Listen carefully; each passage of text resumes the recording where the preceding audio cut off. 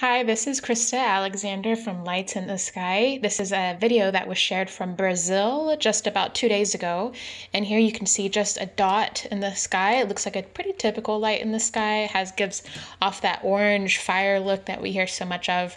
So I adjusted the brightness and contrast, and you can see the light starts to form this wispy tail. Now at this point, it's very similar to the light that we saw in Oahu, and it also has another characteristic it shares with that light. As it drops down this wispy tail, you can almost see light moving downward, just like we saw as if that light was drinking from a straw, though this light seems like it's moving that energy down.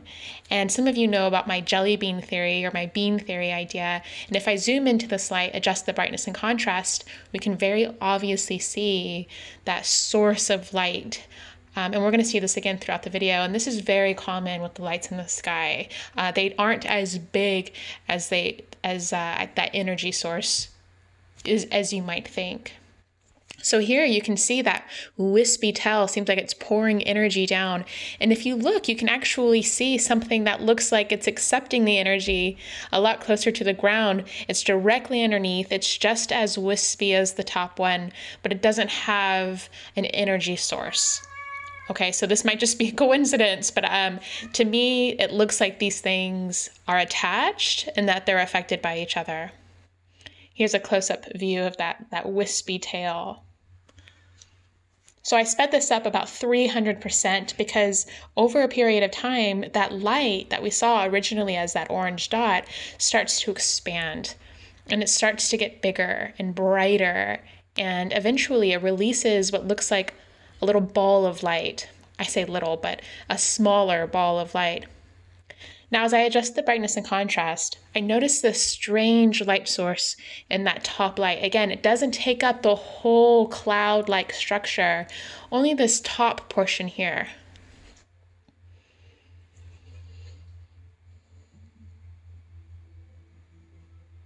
Here I stopped the video because this could be a bug or something that flew into the frame, but I zoomed in on it. It looks like it has wings or something, but you never know.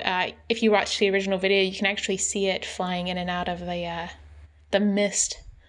Again, I adjusted brightness and contrast, and this time when I zoomed in, you still have that strange oblong light source, but now you have almost kind of a ball of swirly energy there in the middle of purple. And it looks like a lamb's face or an iguana or some sort of like facial characteristics there. You can see the bottom light is getting much, much brighter, and it's attached to this black, dark cloud. And at the very tip of this dark cloud, you can see something kind of like hanging down below. It's hard to see now, and this is one reason why I don't think this is CGI, because the light, the trees, the light posts, cars, they're all going in front of this phenomena, and that's something that really cannot be produced in any real way with CGI. Here again, I zoom in, it's that little ball of purple light that we saw has now dissipated, and all that light seems to be sourced to that same oblong shape. Now here is that ball, and you can see it's descended quite a bit. It's much lower into the sky, and we have that darker cloud that seems to kind of be funneling out of it. Maybe that's just a coincidence from the surrounding clouds, but I'm going to slow it down here. We can see what looks like the light in the sky connecting down through the funnel that I just talked about, and then we can see this other kind of floating dark object in the sky as well. So what an interesting video. I have no idea what to make of this. It's certainly unique and a little freaky in some aspects. Some questions are, why didn't he say anything in the video? You think he'd be freaking out, but maybe it's a cultural thing. And also, how come there's nobody else who has the same footage? And as you can tell by looking at the way he's driving, it looks like it's really early morning, maybe, or sometime between dusk and dawn. But, you know, who knows? Maybe there was nowhere to pull over. Maybe there weren't very many people going in that direction.